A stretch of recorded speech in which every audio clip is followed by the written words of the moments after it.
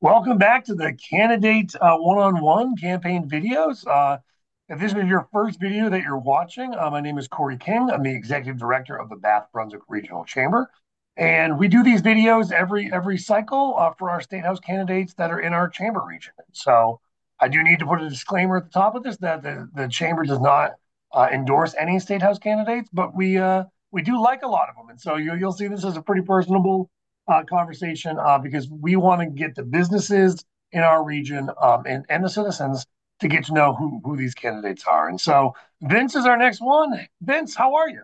I'm doing pretty good, Corey. Thanks for giving me this opportunity. Oh my gosh, thanks for making time for it. I know how busy you must be door knocking and everything, along with of course, in Maine, it's a citizen legislature, so everyone's working too. So there's a lot of bits to it. So I appreciate you making the time.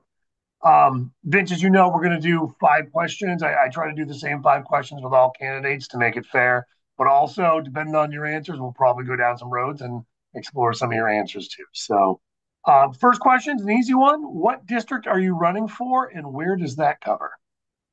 District 49, and that covers Arrowsic, Georgetown, Phippsburg, West Bath, and Woolwich. Perfect.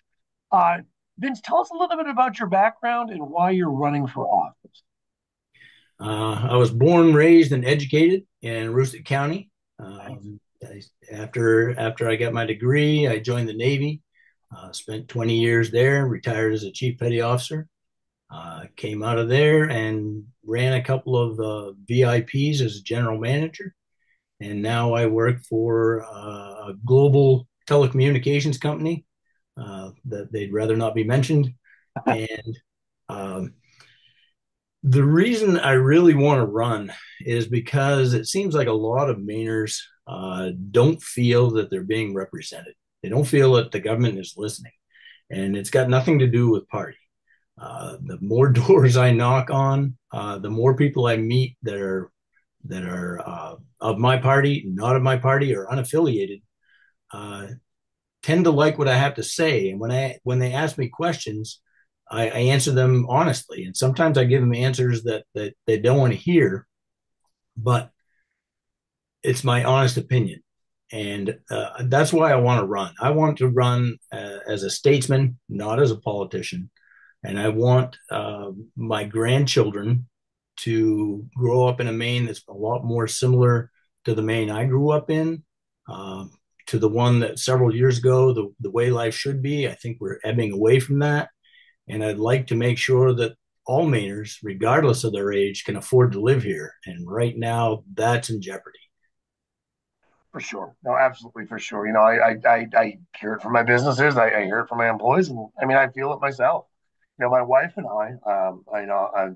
I'll say we're squarely in the middle class, and we've got a 1 year old and a 3 year old, and between the childcare costs and everything else, it's tough. And I think about people that are not as fortunate as we are, and how do they make it? It's a scary time. Hey, where in Aroostook, by the way, just out of curiosity. Grew up in a little suburb of Caribou called Woodland. Oh yeah, Woodland. Oh, sure. Yeah. That's great. That's great. No, my stepdad was from Fort Fairfield, so yeah. Southern boy. Yes, yeah. Um, so you've been going around campaigning, knocking on doors. So question three is: what are the top three issues affecting Maynard right now that you look forward to working on if elected? Number one is education.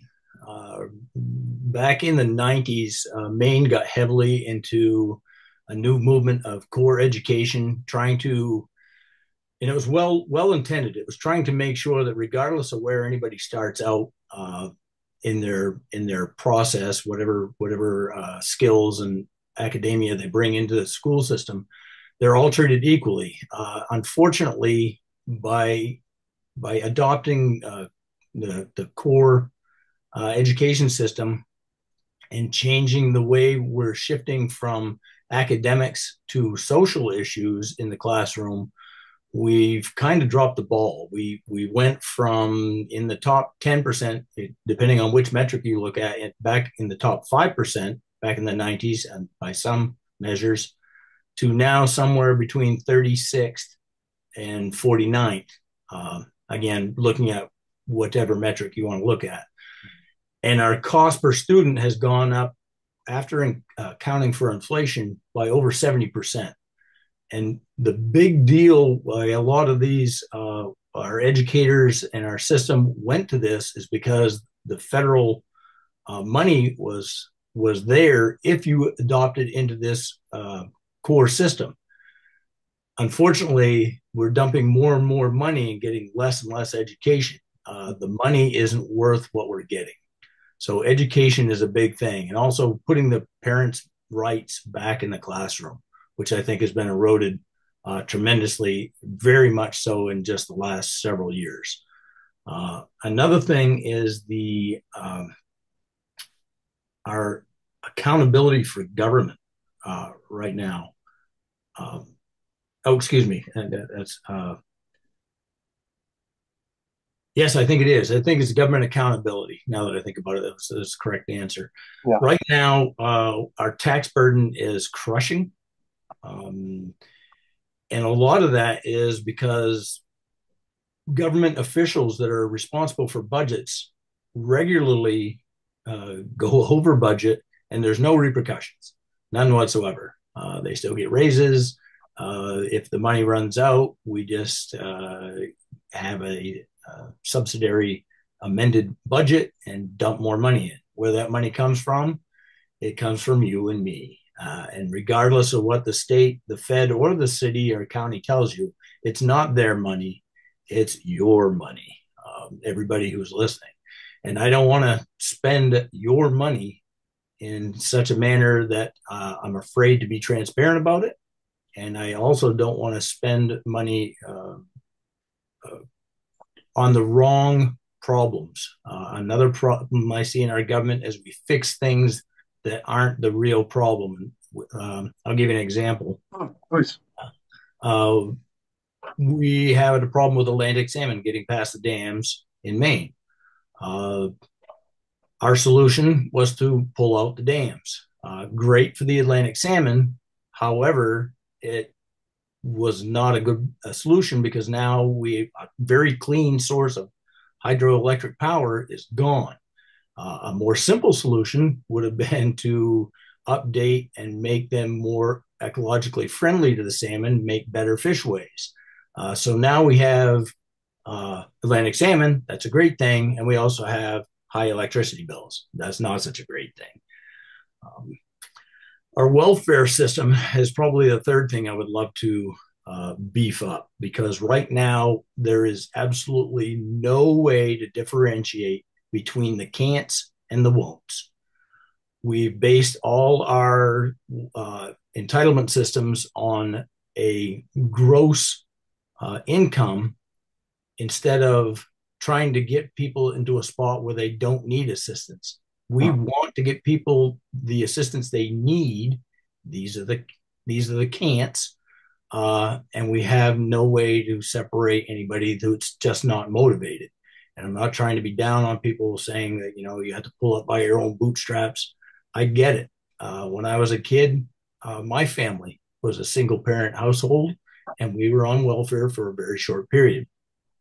And my mother worked hard. She had incentive, and she got off it. And that's exactly what I want to do. I want to provide incentive instead of having a ceiling on the problem right now. A very specific instance of this was when I was operating as a general manager for VIP. I went to promote someone, and he said, "Great, how much is the raise?" And I told him, he said, "I can't take the promotion. If I get that promotion, my children will go hungry." That should never happen in any kind of government whatsoever. We have to fix that. So I want to make sure that these things get fixed. Well, it's this is our first time meeting, and I love the way that you put some things. First, thank you for your service. I meant to say that earlier. But thank you, but secondly, I love the numbers that you come with. On the education and those things. You clearly have looked into this stuff. You clearly are passionate about this.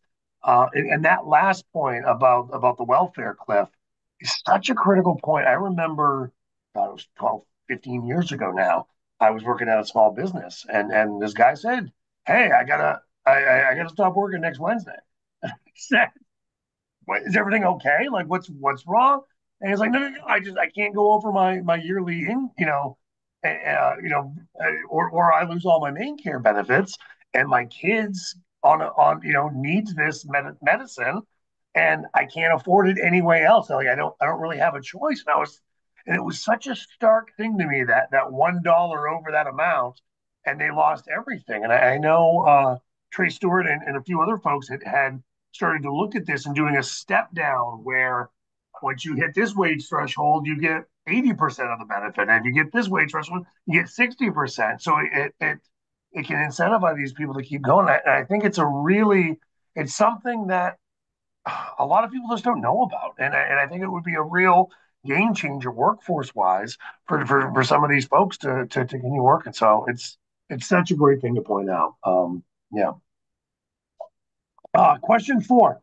If voters could only know two things about you before they fill out their ballot, what would those two things be? And I'll preface this by saying I've also asked this question as after you knock on someone's door and you meet them, after you're walking away, what are two things that you want them to remember about you? So take it however you want. Uh, First off, I'm a humble man, and I have no qualms about speaking honestly. Like I said before, if you ask me a question, I'm going to answer it honestly. And very often I can tell that my answer is not going to bode well with whom I'm speaking. However, I have no desire to be a politician whatsoever. I'm not in it for the fame, the glory, or the money. I'm not sure there's any of those involved anyway. But what I have a true desire to serve again. I'm like I said before, I'm worried about my grandkids that live in this state. I'm worried about my mother, who's 94 years old, who lives in this state. I'm vested, and I really appreciate this state, and I really want to do what's right, more than to appease any particular group. Special interest groups have the ear of our leaders, and that bothers me. When I was in the Navy, I got in trouble a few times for telling no to my bosses, and had to answer for that. And ultimately, after I became a chief, I was at a position where I could explain why I thought that we should do things differently. Mm-hmm. And that taught me a lot about working with people who are above me. In this case, it would be the citizenship of Maine, by putting out the truth, and accepting full responsibility and accountability when things don't go right. So that's a thing. I don't shirk accountability, and right now I think we talk about all these words you can't use in public, and the A word right now in government seems to not exist. I'd like to bring that back. Another thing is my unwavering work ethic. Like I said, I was born and raised in the county. My first paycheck from someone other than my family, I got at age 6. And with the exception of age 7, I took a hiatus. Sorry. It's okay. I've been working ever since. I am also middle class, and it seems like a lot of things that government is currently doing might seem to be for the benefit of the majority of people, which are the working class. And I'm gonna pick one right now: the raising of the minimum wage. It was to financial independence what cotton candy is to famine. It tastes good in your mouth at the moment. However, it did not help those in the lower spectrum, because inflation kind of wiped out everything. The business owners in general, not always, in order to protect their profit margin, had to raise their prices. So they were protected quite a bit. But those of us in the middle class didn't get a raise, and we couldn't up our own income. So we lost. And I really want to represent everybody who's in the middle of that bell curve, both financially and socially. Mhm. I tend to be fiscally conservative, but I'm socially moderate because people aren't like numbers. People they need to be a little bit more fuzzy with, and I understand that.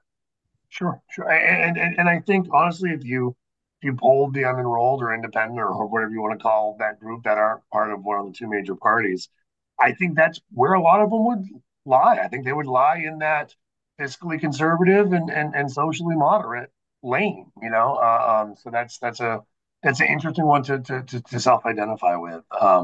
This has been a wonderful conversation, man. It's been great to get to meet you.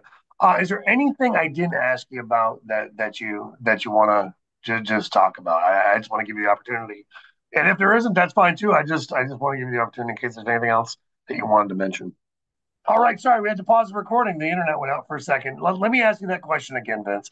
Is there anything else that you want to add that I haven't asked you about yet?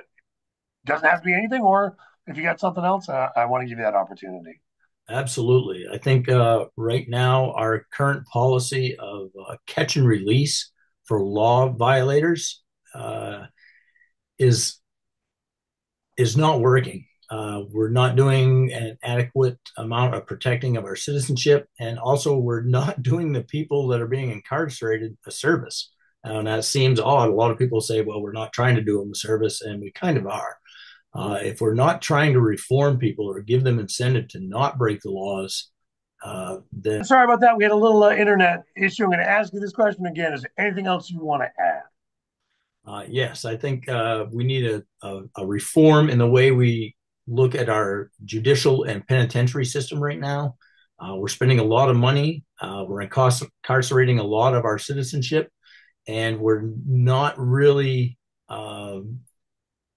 giving people incentive not to break the law. Our system right now is leaning more towards the catch and release, and I believe this is due to overcrowding. And we need to fix that to try to fix the incentive.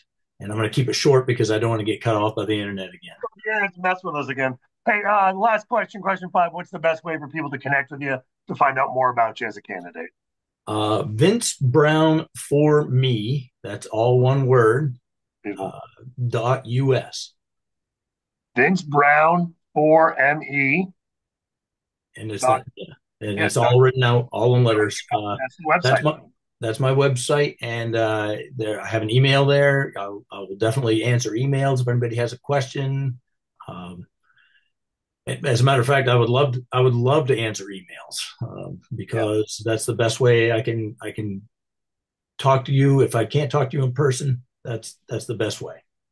I love that. I love that. Vince, thanks so much. Pleasure getting to meet you, and I hope we talk again real soon. Awesome. Thanks, Corey.